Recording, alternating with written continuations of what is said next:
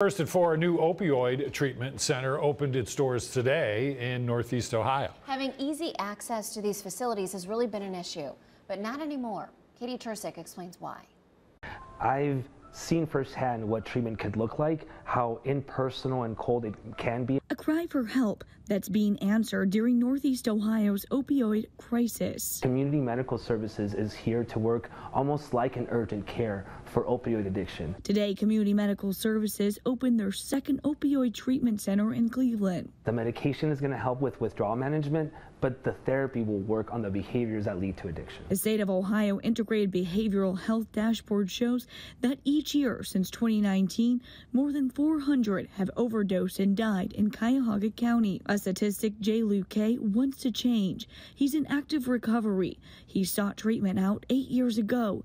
Now he works at Community Medical Services, hoping his story inspires those who walk through the doors.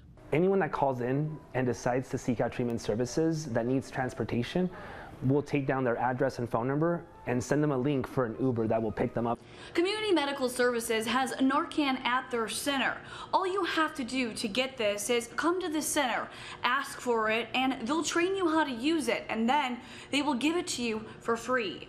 In Cleveland, Kate Tersick, 19 News.